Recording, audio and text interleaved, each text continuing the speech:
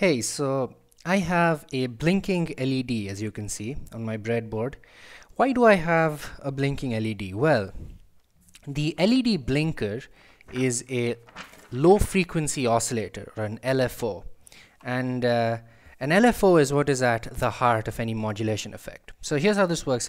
Suppose you have your audio signal, which is, say,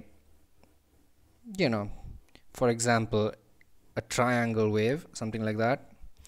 And that's your high frequency signal, and then you have your low frequency wave, which is the output of your LFO, right?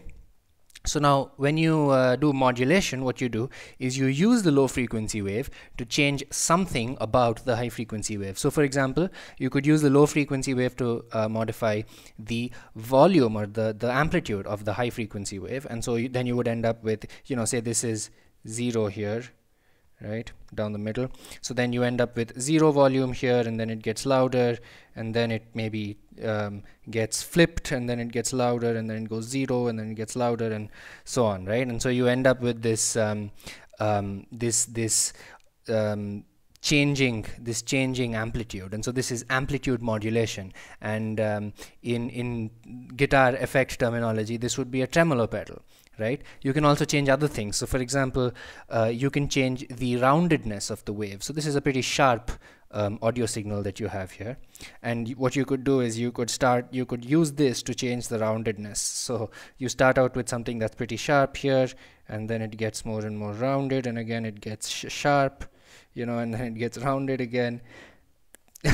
You get the idea, right? So then what you're doing here essentially is you're using the low frequency signal to control a low pass filter, right? So you're doing low pass filtering, and then this would give you a kind of ow, wow, wow, wow, wow kind of effect. Okay, so that's what modulation is. And what my idea here with the LED blinker is to have your blinking LED, okay, that's giving off light, and then you have maybe your audio signal over here. So let's say that's your audio signal, and then what you can have is you can have an LDR, a light dependent resistor, and so then what you get here is a periodic attenuation, and then this can be the output. And so then this would be a very simple tremolo effect. Now, as you can see, there's not a lot of components to this LED blinker. I tried to keep it simple. It's based on an SCR, which is a thyristor. Here's the symbol for an SCR. It's a diode. SCR stands for silicon controlled rectifier. So it's a rectifier, it's a diode, but it has this control here. It's a bit like a transistor. So in a transistor you have this is, say, an NPN transistor. You have your collector, your base, emitter. So when you put a current in here, then the transistor turns on and you get current flow here. But when you turn this off, this stops again, right? But with the silicon control rectifier, what happens is you put in a current here, this turns on, but then if you stop this current, this doesn't automatically stop. So then this only stops when, for example, you externally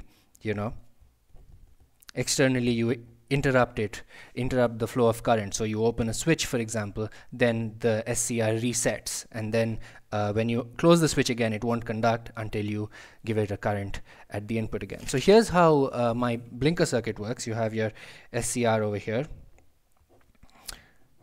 and it goes through a capacitor. So you have positive voltage going into this through a capacitor and an LED, right? And then from here there's a resistor and a diode going down like that, and that's pretty much all it is. There's one more component, but I'll come to that later.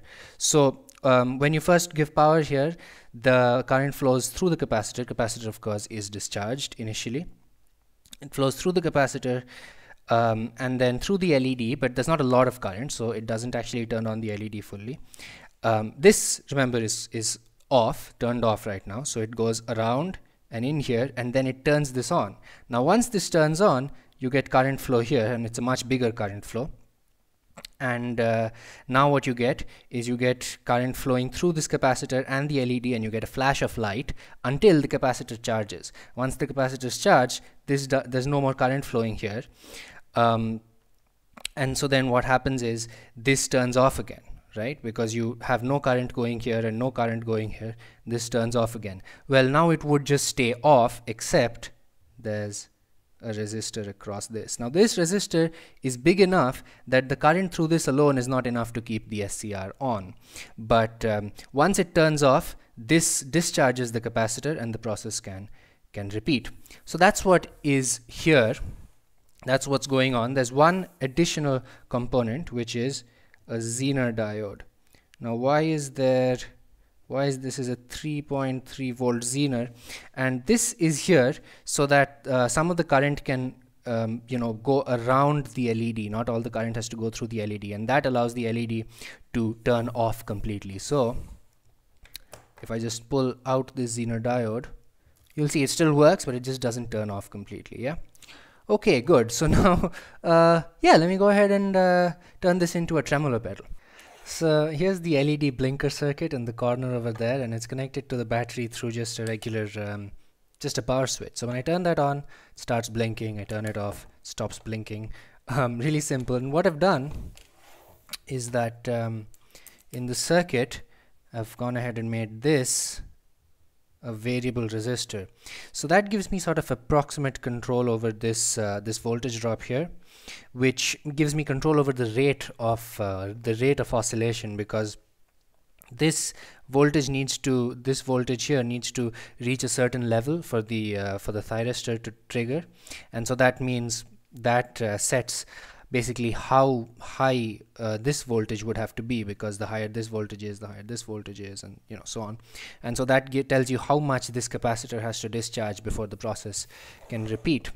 And so that's about as slow as it goes, but as I turn this knob here,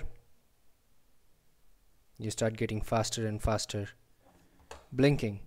Yeah, so I think what I'll do is I'll cover this LED and the LDR in black tape so that other light doesn't get into the LDR. And then the input and output are just really simple. It's just connected, the grounds are connected together, input is connected, sorry, that's the input is connected to the output directly through a 10K resistor there, and then this LDR is just connected across the output.